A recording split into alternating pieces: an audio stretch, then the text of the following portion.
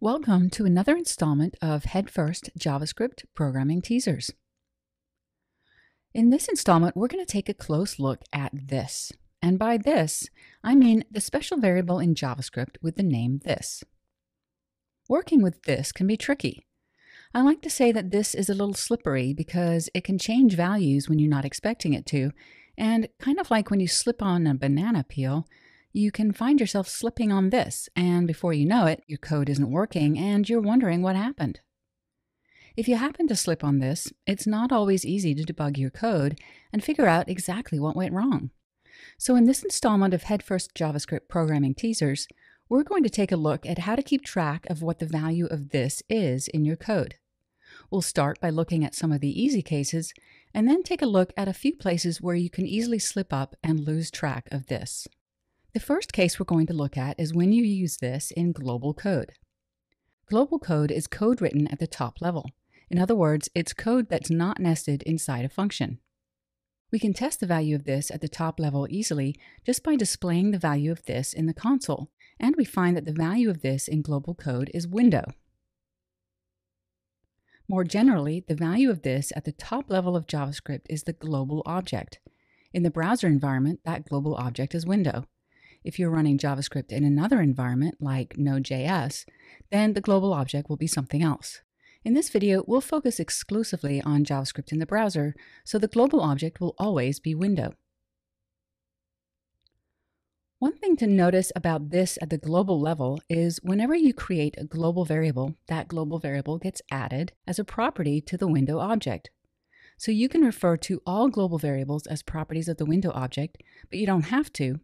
Just the name works too, because the window object is used by default if it's not specified. So in this example, you can write this.numBananas or just numBananas, and both work, and both refer to the same variable. Now let's see what happens when we move the code inside a function. You might think that this would have a different value inside a function, but when we run the code, we see that the value of this inside the function addBanana is still the window object. And again, we can either use this.numBananas or just numBananas to refer to the variable. Next, let's take a look at a slightly more complex case, and that is the value of this in a method. A method is just a function that is a property of an object. So here we have a guerilla object that has a method eat, and we refer to this.hasBanana in the body of the method. The value of this is the guerilla object. Whenever you call a method of an object, the value of this is set to the object whose method was called, which in this case is guerilla. Okay, so far keeping track of the value of this has been fairly easy. So let's take a look at a couple of more complex situations in which we used this with objects. Before, we had a guerilla object that was created using an object literal. But here we have a guerilla constructor function that we can use to make guerilla objects. So the first step in making a guerilla is to call the constructor function using the new operator. Unlike before, when we looked at the value of this in a function, the value of this in a function we call with new is not the global object window. Calling a function with new changes how this works.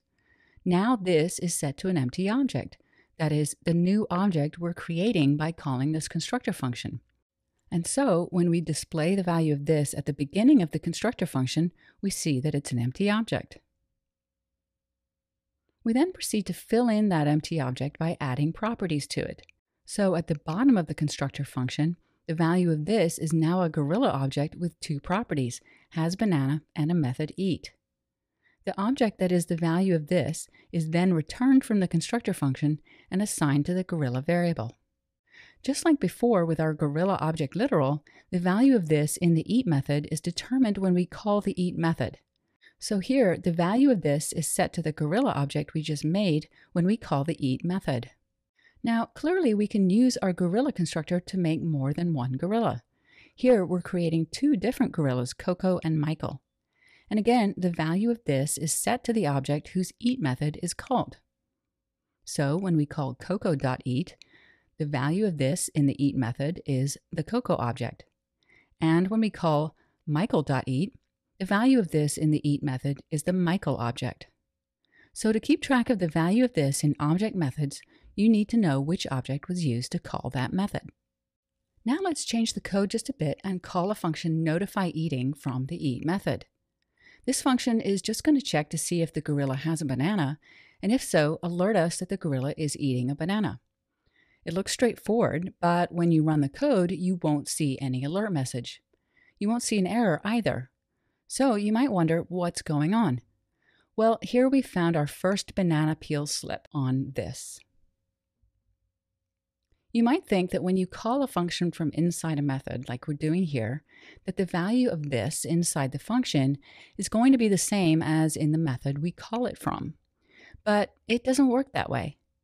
Just like before, the value of this in a top-level function is set to the window object. So what happens is that we check to see if window has a property hasBanana that is set to true, and it doesn't because hasBanana isn't a global variable, it's a property of the gorilla object. So we don't see the alert. To fix this problem, we can pass the value of this to the notify eating function. But we can't name the parameter of the notify eating function this because this is a special variable. You can't use it as a variable name or a parameter name yourself. If you try to do this, you'll get a syntax error. So instead, we'll name the parameter something else, in this case, gorilla. And this solution works perfectly. We pass the gorilla object into the notify eating function and then use that object to test to see if gorilla has a banana. And it does, so we see the alert. Now let's take a look at another situation when it's common to slip up on this. Let's say we have a page with a button, and when we click the button, a banana is added to the page. And we keep track of the total number of bananas and update the text of the button to display how many bananas we've added so far. Here's the code for the page. We have the global variable numBananas, which we declare at the top, and then we have a function that's called once the page is loaded, which gets the button element from the DOM using its ID and adds a click handler to the button. So whenever we click the button, the function addBanana is called. In addBanana, we increment the number of bananas and update both the text of the button and add a banana image to the page, which I'm not showing the code for here. The important thing to notice here is that to update the text of the button, we can use this. Here, we're using this to refer to the button and change its text value by setting the inner HTML property to the text addABanana concatenated with the value of the numBananas variable. This situation looks kind of similar to the one we just saw where we were calling a top-level function from a method and found that the value of this doesn't get sent along to the function unless we explicitly send it ourselves by passing it as an argument to the function. But what's happening here is a little different. When addBanana is called, it's actually called as a method of the button object. And just like other object methods, the object whose method is called becomes the value of this in the method. So here, we're calling addBanana as a method of the button object. So when you click on the button, this method gets called and the button object is passed along as the value of this. Now let's change the code just a bit. Let's say we want to use a function expression as the value of the click handler we assign to the button, so we can do other things before we call the addBanana function. Here, we're assigning an anonymous function to button.onClick, computing some stuff, which I'm not showing, and then calling addBanana from inside that function.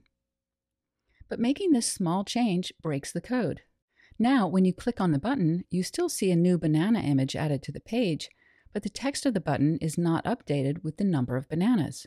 So it looks like we have slipped on another banana and lost track of the value of this again. What's happening is now the function that gets called as the method of the button when you click the button is the anonymous function we've assigned to the onClick method. So the value of this inside that anonymous function is correctly set to the button. However, when we call addBanana from inside that function, we're just calling it as a regular function, not as a method of an object. So inside addBanana, this is now set back to the window object.